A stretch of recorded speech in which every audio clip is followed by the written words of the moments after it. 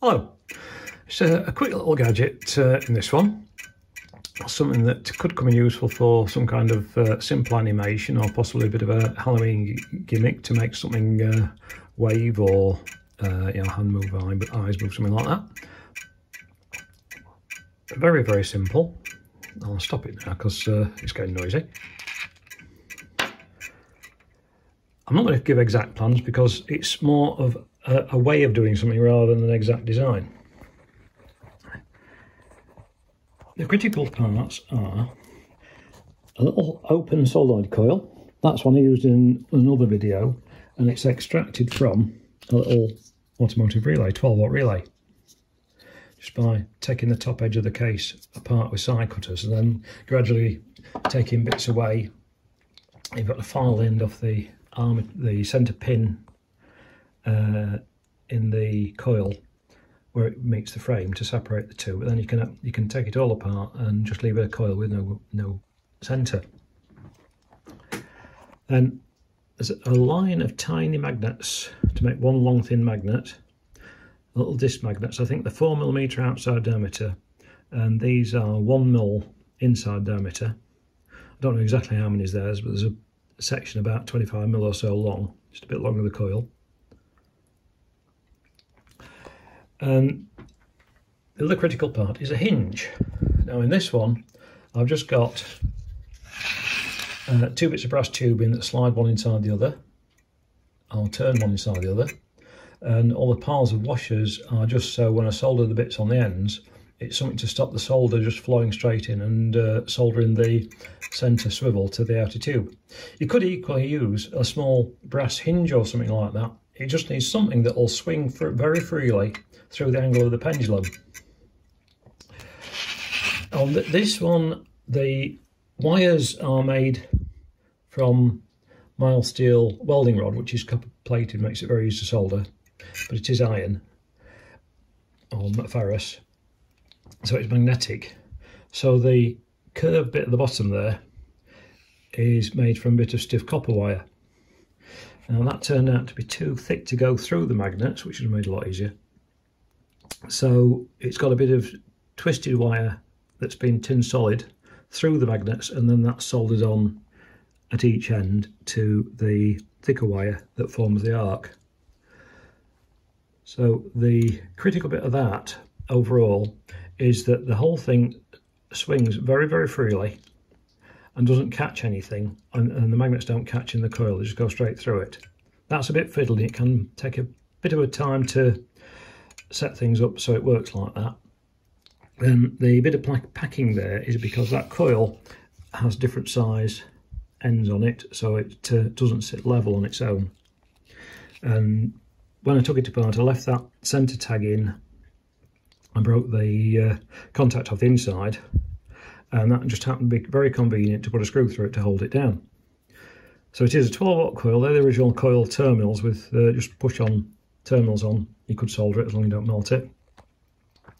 Then the other bit to make it work is a spring switch, which is at the top.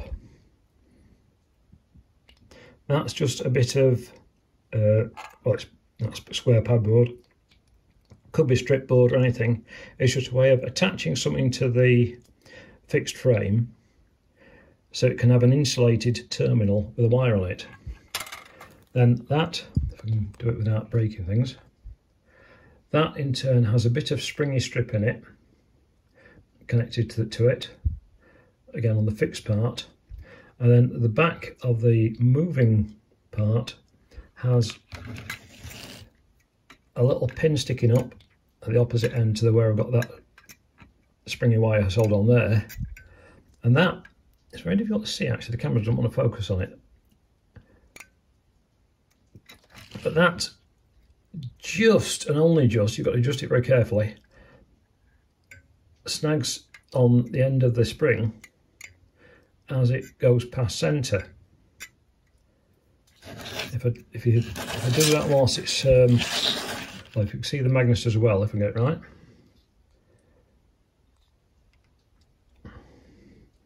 Doesn't want to focus on anything now, come on. There we go. If you listen to the twang as it releases,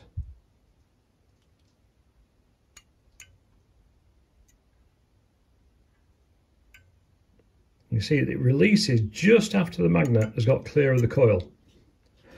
And what that does, between the,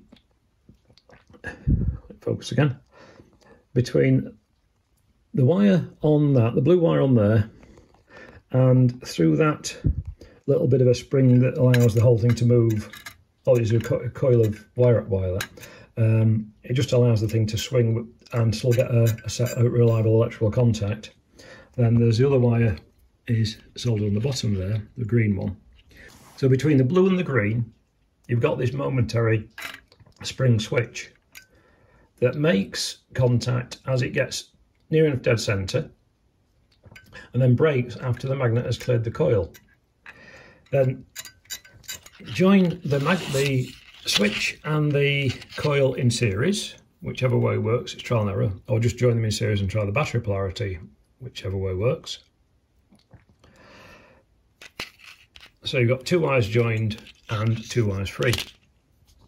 If I bent it, I think, have I? No? Oh no, it just resting on the switch. If everything's right, then when you connect a battery, and this one of course, oh come on, focus. This of course is by Murphy's Law. It needs the black one on positive for it to work. And the green one, I'm trying to do it with one hand. Try again, still trying to get this battery to say contact. Ah, there we go. Right. If it's working right, when you touch the battery, the thing will try and run out of the coil if it's on the centre contact. Just make sure it's on the contact and centred first, and connect the battery, and it tries to push out. It doesn't matter which side it is, as long as it's biased to one side. Connect the battery, and it should. Try it, I might have to help it a little bit. No, it's not on the contact. It's trying to push out the coil anyway. So what that means is, as it swings, oh, there it goes. See, it's pushing away from the coil, and I connect the battery. As it swings, it gets a push away from the coil just as it gets past to being more or less on centre. So whichever way it's going, the short pulse through the coil whilst that springy contact's made pushes it further out. Oops, my hand in the way. And as you can see, as long as everything's set up right so it swings freely, it's quite enthusiastic, even though it's only got 1.5 volts running a 12 volt supposedly relay coil. It needs very, very little power, and it only draws power for a fraction of a second as it passes the centre each time. In fact, the faster it's going, or the further the swing is, the shorter time it's drawing power. So it is quite economical. I mean, this idea came from something that my older brother had in the 1960s. It was a part of an old shop display of some sort. It worked on the same principle, but it was a commercially made device. And it had a holder for a D-cell battery in it. And presumably should run for days or weeks even on that. But the functional principle is exactly the same. And this is just a kind of crude recreation. As I say, how it's built exactly doesn't matter, as long as they've got the principles with the hinge, the springy contact that makes it centre and breaks a little bit after, and a magnet that passes through a coil. Anyway, that's it. It's just a little novelty, and I hope it's of interest. And thanks for watching.